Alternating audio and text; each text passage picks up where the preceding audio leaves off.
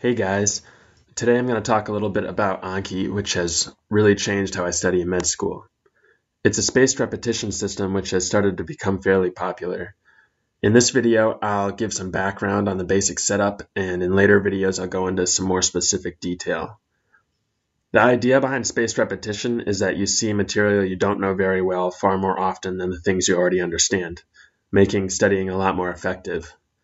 In Anki, everything is entered as a type of digital flashcard, like this one. Each day, you're shown a certain number of new flashcards that you haven't studied yet. For this demonstration, I have a deck of 15 cards, and I set the options to show 7 new cards each day.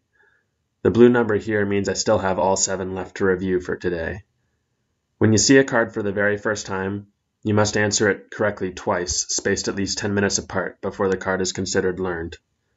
After I click Show Answer, I'm able to choose how well I answered the card. Since I got it right, I'll click Good, and it'll show up in another 10 minutes to make sure I really know it. After I move to the next card, you can see that the numbers change to reflect my first card moving from the blue New Card category to the red Learning category. If I get it right again later, I won't see it until tomorrow. To show I got a card wrong, I'll click Again after showing the answer. Doing so causes the card to be shown again in 1 minute, just long enough for a fair shot the next time. You can see that the number of red Learning cards went up by 2. That's because I still have to get this last card right 2 more times before it's considered learned. I could have also selected Easy if the card was no problem, but I rarely use Easy unless I already knew the answer before I even learned it in class. I can continue through the rest of the cards in the same way.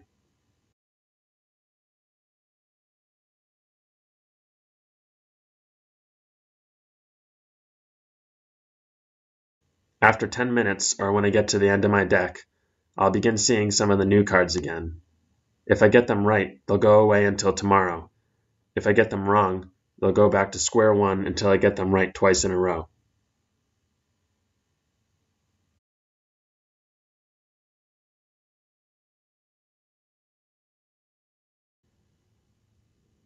The next day, you'll see another batch of new cards to learn in blue, just as before.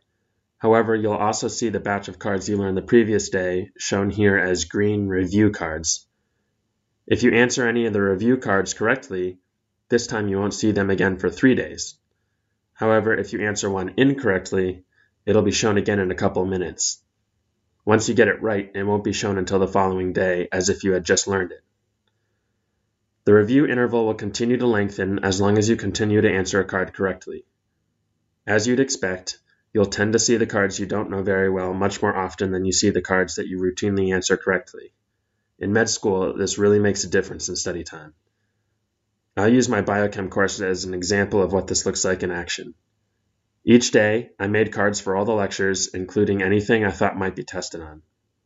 Each lecture generated anything from 10 to 30 new cards, depending on the complexity of the content. I set my options to show 35 new cards each day, which I found to be reasonable for keeping up with the cards I was creating.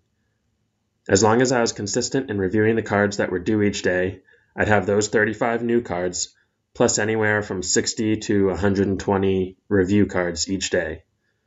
The total review would take about 30 to 45 minutes. By the end of the 3-month course, I had about 1,500 cards in my deck, but even with a large number of cards, I still only needed about 30 to 45 minutes a day to keep up with the new and the old material. By the end of the course, some of the early cards were up to 2 months between reviews, while the newer material had just a couple days between reviews. Anki helps a lot with my retention and accuracy, but the most important part for me is that I know when I'm done studying each day. Once the cards are done, I'm done for the night. Anyway, let's get started making our first deck. The first step is getting Anki set up.